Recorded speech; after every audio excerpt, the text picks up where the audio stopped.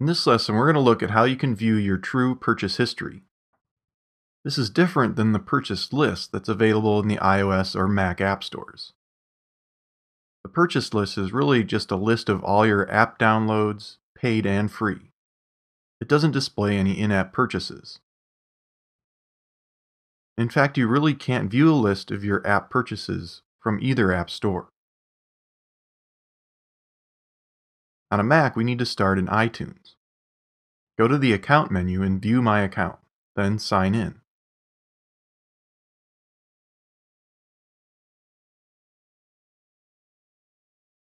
This is going to list all the apps that you've downloaded for free, all the paid apps that you've bought, along with any in-app purchases and subscriptions.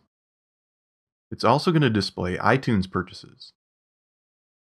Click the arrow to the left of each item to see the details of the purchase.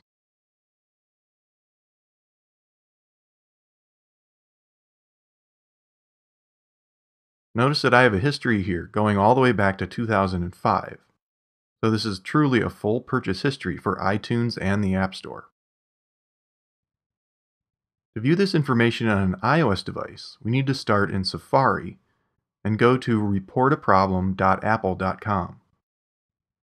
Sign in on this page, and we get the same list that we just had in iTunes, but laid out a little differently. If you're having a problem with an app or an in-app purchase, you can report that to Apple here and get help. Tap in the upper right to view these as receipts. From here, you can see the details of each purchase.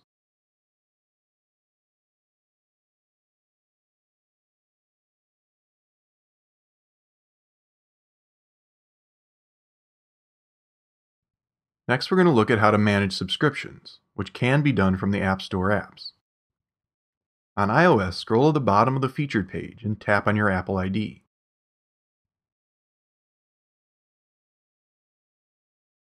Once signed in, tap Subscriptions. Here you can view your active and expired subscriptions. My only active one currently is Apple Music. Tap on it and I could cancel the subscription. Canceling is only going to stop the subscription from recurring automatically. I signed up for a 1-year Apple Music subscription, so if I tap Cancel now, I'm still going to have access to Apple Music until the subscription expires. When it does expire, I'll lose access to Apple Music right away.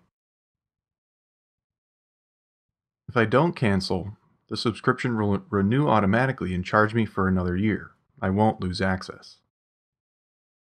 If you're an All Access member with the Mac U, that subscription works the same way. Many subscriptions recur monthly, like this NFL Red Zone Pass. If I tap on this, it's easy to resubscribe right here.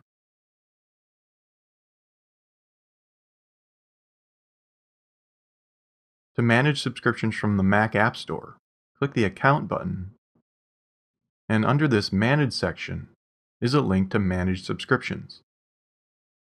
Click here and we get the same list of subscriptions as we saw on iOS.